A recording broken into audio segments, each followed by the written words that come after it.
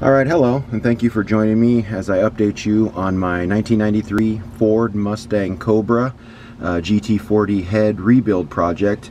As you can see, I got the lower intake manifold off, got the valve covers off, and now I'm working on removing the push rods.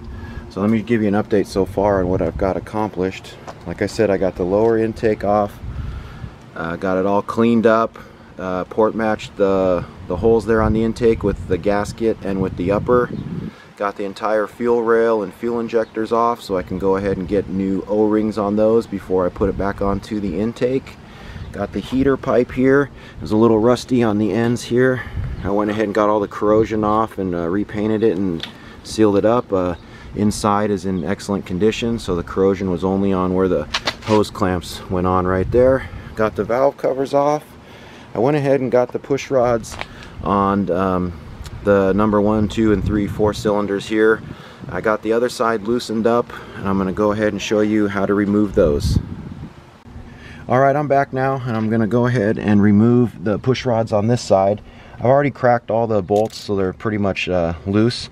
Should be able to get them off with my fingers here. I don't want to remove each rocker arm.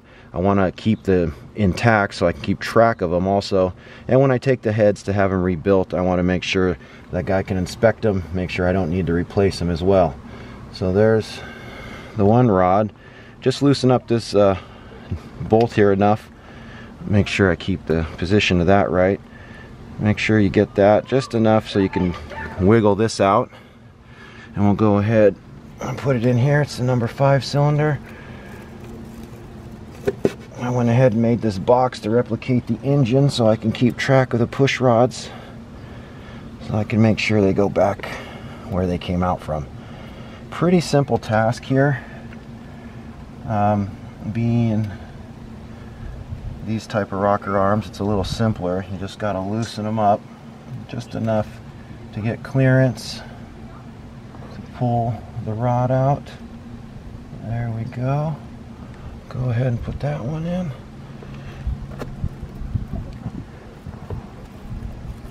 I made the holes tight so it would hold them. And go ahead and tighten that back down so I don't lose anything. I'm not tightening it back, I'm just putting the screw back in so they're not slopping around. And it is a T45 hex head.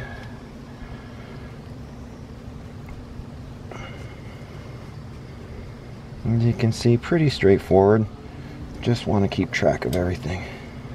Looks like I need a little bit more just to pull it out where it's not binding or touching. There we go. And that one's first one, number 6. Okay. I'll tighten that, put that screw back in. Or I guess it's a bolt, whatever, cap screw bolt, I'm not sure what you call it. Alright, here we go.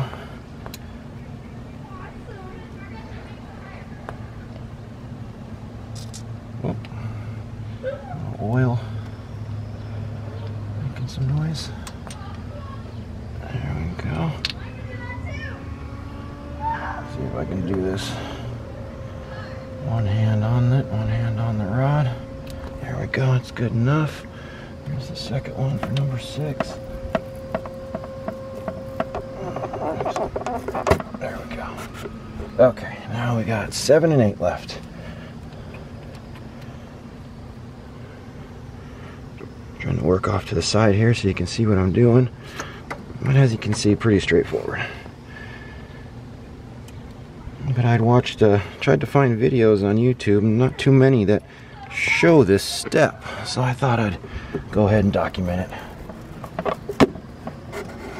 This was the one question I had, if I needed to remove the push rods before I start unbolting the heads, realizing that the push rods are providing spring, pushing on the rocker arms and pushing on the valve springs.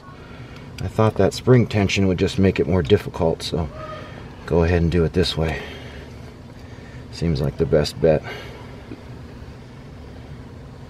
Okay, I think we got enough space there.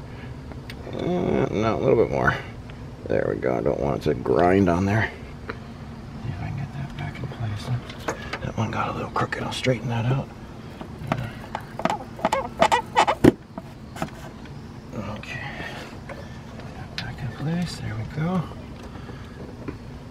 just got number 8 to go.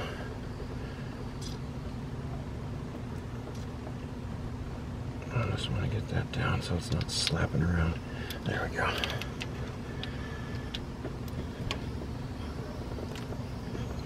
I don't plan on replacing the roller rockers here if I don't need to, so that's why I want to have an expert take a look at them, make sure there's nothing wrong with them. Because being the Cobra, it does come with crane cam roller rockers specifically designed for this engine, so if I don't need to replace them, I'm going to stick with what's been working. Alright, one more to go. There we go. And let's see if I can work with my offhand here. So, oops, that's what I don't want. I don't want that slapping around, so I'll tighten that just a little bit more. There we go, good enough. Okay, get this one loose.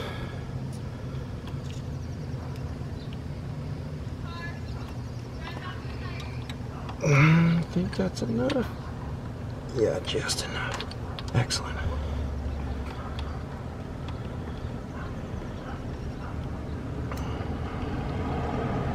Okay. Press this one back in. Alright, well there you have it. I got the rods off, and the next thing left to do is get those head bolts off and get the heads off, get them rebuilt, and clean off the gaskets. I guess my next thing I'm probably going to do, once the heads are off and getting rebuilt, I'll go ahead and remove this the cover here and get the lifters, because I'm going to definitely change the lifters while I'm in here. And other than that, looks like we're ready to, next step is going to be off with the heads. Alright, well thanks for watching. Stay tuned for further updates on my rebuild project, and don't forget to subscribe. Thank you very much.